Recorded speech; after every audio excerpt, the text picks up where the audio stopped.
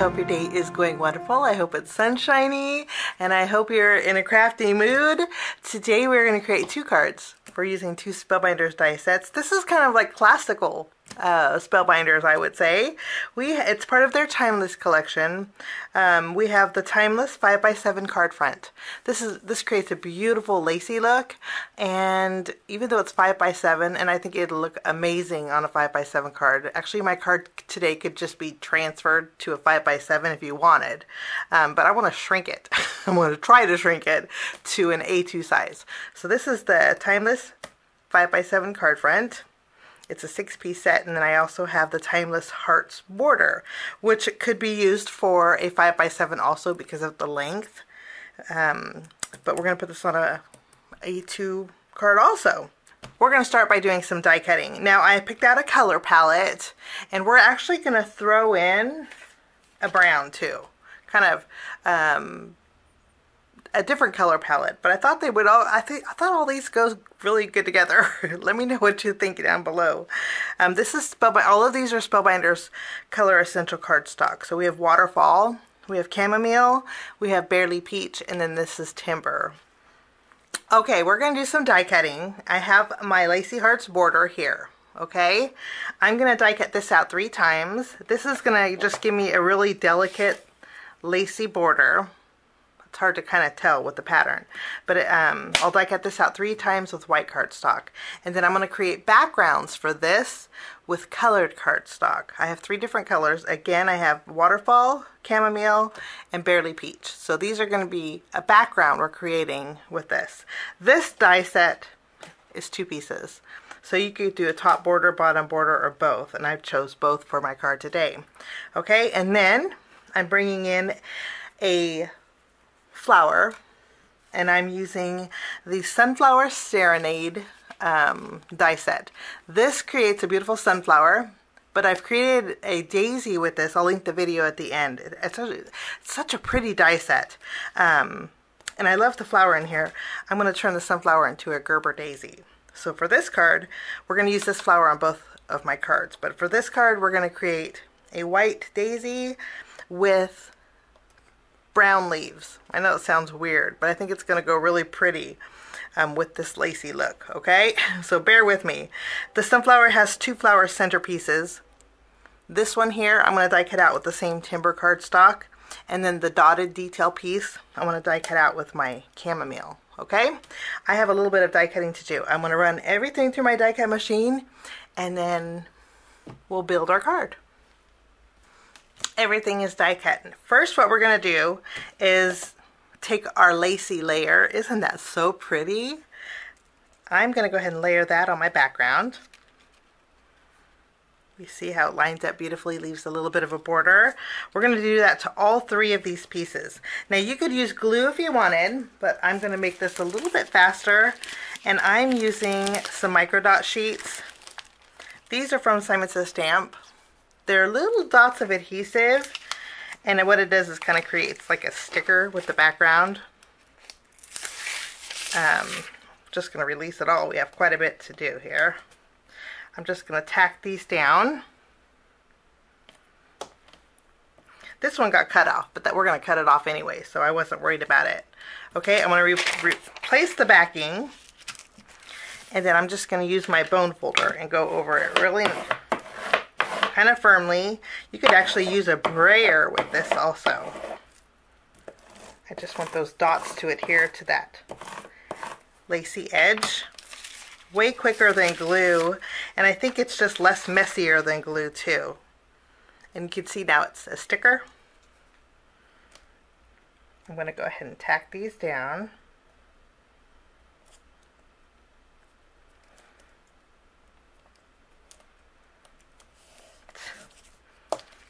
Okay, I'll do our next one.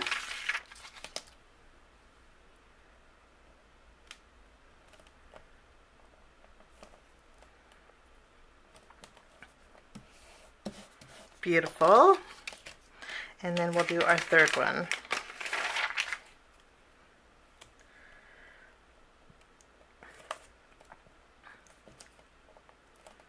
Way less messy than glue. Okay, and they're adhered down really nicely. Okay, let's go ahead and put this to the side. I'm going to go ahead and put the cover back on my microdot sheet. We're actually going to use this for our next card too. Okay, let's go ahead and build our flower. I like dimensions, so I'm going to bring in a foam square, tack that in the middle, and then I'm going to add my second layer, and I like to offset it. Make it real full. And then for our sunflower center, I actually want to bring back that sheet here. I'm going to add some of those micro dots behind this flower center. And then we'll tack this on that brown center.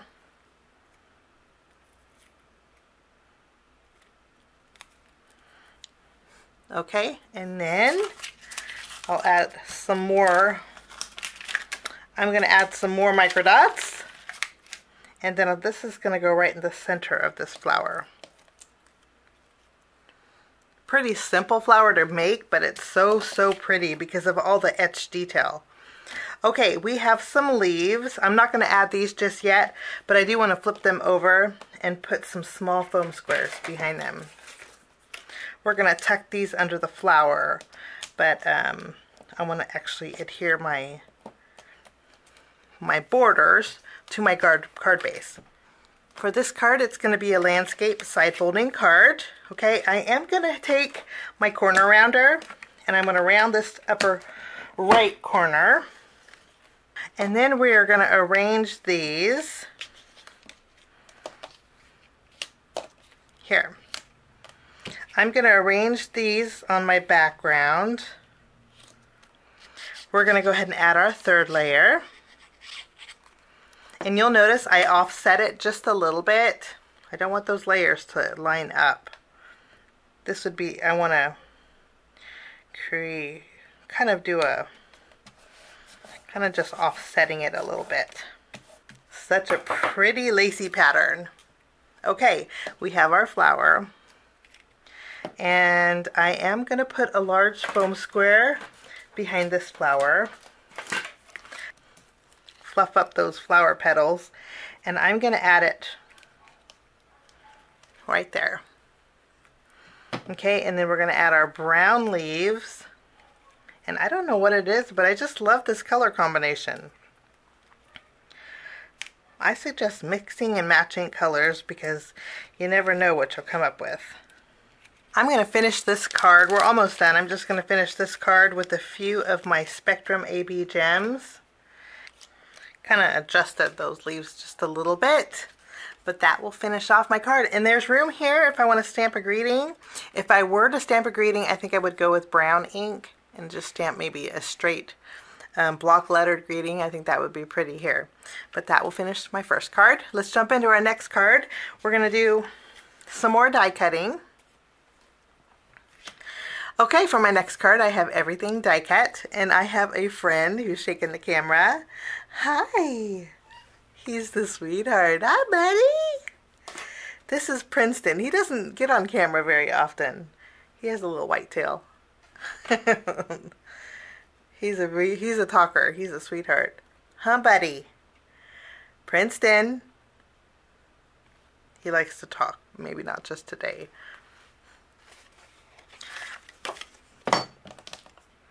And you can see I already created my flower. My sunflower I created with the same waterfall cardstock I cut out too. And we're going to create the same flower we did for our first card, but just with a different petals. Okay, so we have a waterfall card front. Wonderful. And then I have a slightly smaller panel that we're going to mat on this. This measures 4 inches by 5 1/4. Now, this is where I'm going to shrink my 5 by 7. If you don't want to shrink it, I think if you were just to layer it and then trim it, I think that would look pretty too. But I think I want some full edges. Let's see. I'm going to trim it right down the middle.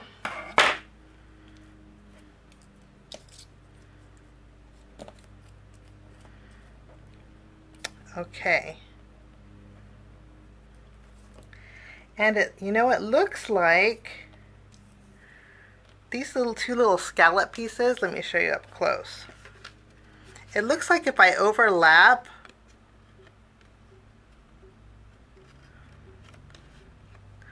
I can overlap these pieces here. Let me scoot it over so you can see it's the same thing. I'm going to overlap these. So I'm going to glue those together. I'm just going to flip it around and add some glue. Use those scrolls kind of as a guide. You can see on top they lined up here. It does look a little busy here, but I think I can still get away with it. Okay, I'll do the same thing with this one. Cut it right down the middle. I'll add glue behind one side. I'm going to glue this down. You guys are probably going to hear some lawnmowers. I try to do my videos when the sun's out the brightest, and that just happens to be in the afternoon. Well, the afternoon everybody's wanting to mow their lawns, so this summer look out for some lawnmowers in the background. Okay, I think this looks great. Let's see how this overlaps on here.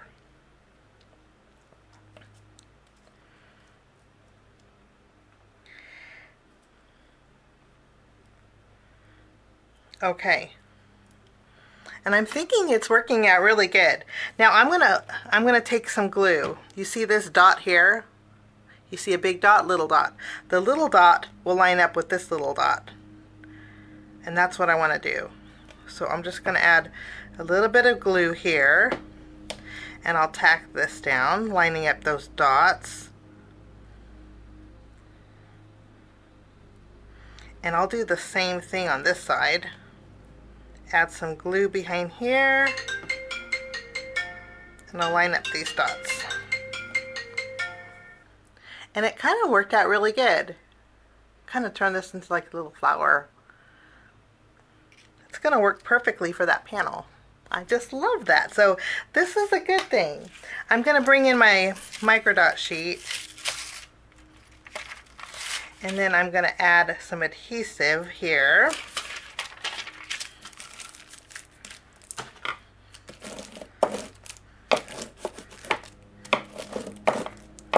Okay, and then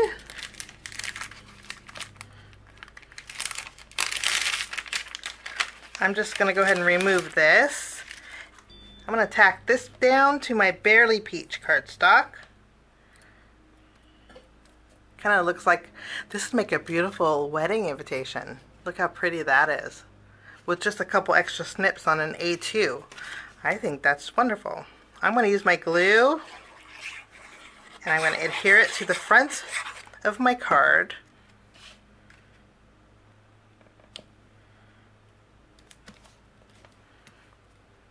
Okay, and then I die cut out the circle here with white cardstock. It does have some dotted detail on there. And then this lacy piece I die cut out with chamomile, which is the inside. This also has a die that will cut out the inside. So if you want to do layering, you can. And then we're going to add our flower right over here in the middle. We're going to do the same thing that we did with our first flower. You could actually ink the edges if you wanted to. So pretty. I'm going to remove the release paper off of this foam square, and we'll tack this down right in the middle. And then I'm going to add some small foam squares to my leaves, and we'll do a little tucking with these. Okay, the leaves are just not flowing right for me, especially the really curved one. So I went ahead and die cut out a couple more of the wider ones. I'm going to take this one off too. And I'm going to add the shorter, wider leaves. Okay, and I think I'm going to do the same thing to this top leaf. You see how it curves a little bit? It's throwing me off. So I'm going to remove that. And I'm going to add one of these wider leaves to the very top. Okay, I think that looks a lot better. So I just switched out one of those curvy leaves for one of the wider ones on both of them. Okay, for this card, I'm going to bring in a little more sparkle using the same Spectrum AB Gems. That will finish off my card projects today. Thank you so much for joining me. Have a fabulous day. We'll see you soon. Bye-bye.